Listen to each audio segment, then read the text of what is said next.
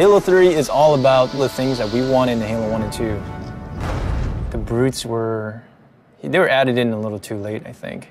And we didn't have a chance to really flesh them out. And so that's what we're doing for Halo 3.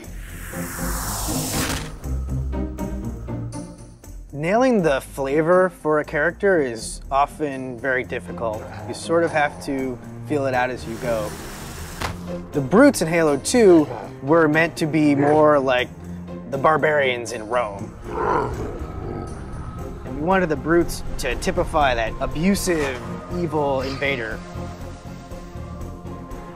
But right from the start, the design of the brutes was not consistent about reinforcing that they're meant to be worthy adversaries for the player. Now that the elites have left the Covenant, it gave us a problem for Halo 3.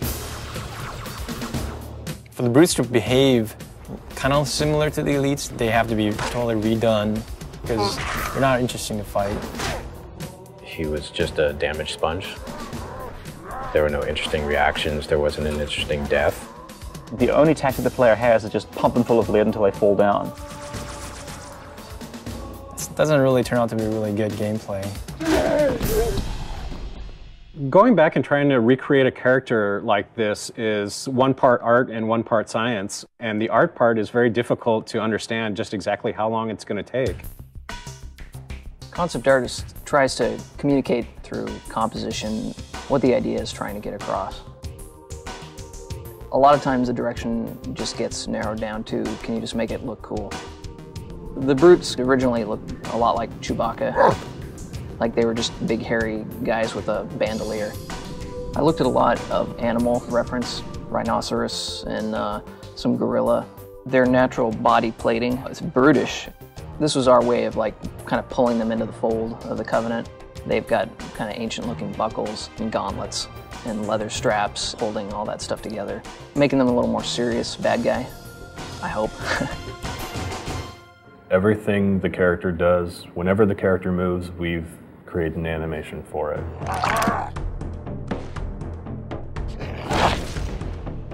In which way that character moves, that kind of makes him unique. These days now we got our animation reference area upstairs. We just take it upon ourselves to go film us doing each individual motion and then work that into our animation. If a brute is punching the face off a Marine, we're going to embellish that. We're going to make them punch the jaw off too. We're going to make them just punch straight through that Marine. God damn, that looked like in real life. I was just like, geez, that was awesome. When I look over and see Jeremy doing something, I'm like, oh, that's really cool. How can I work something like that into his moveset? It's exciting to see what Jeremy does tomorrow and what Bill does the next day. It's always a new... Me too. But not John. No, not so much me. No. Nobody likes John. Players who are familiar with the brutes from Halo 2 will notice that these brutes are fully armed, fully equipped, and are not going to be pushovers.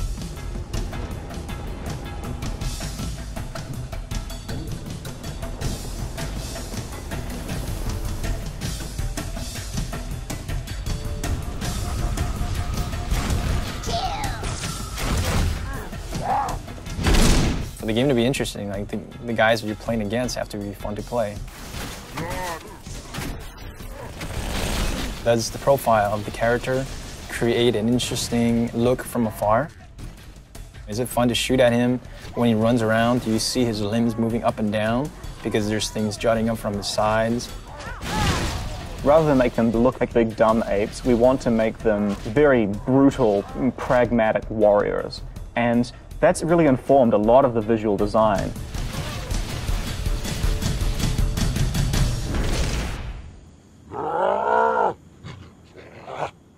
Visually, through the art, we define the different classes.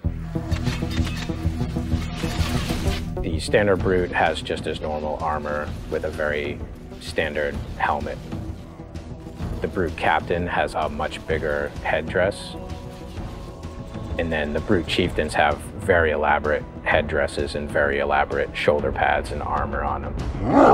The interesting thing with some of the ideas that we came up with is not only do we need to figure out how the brutes interact with the other Covenant, but also how brutes interact with brutes. And we developed the idea of the brute pack.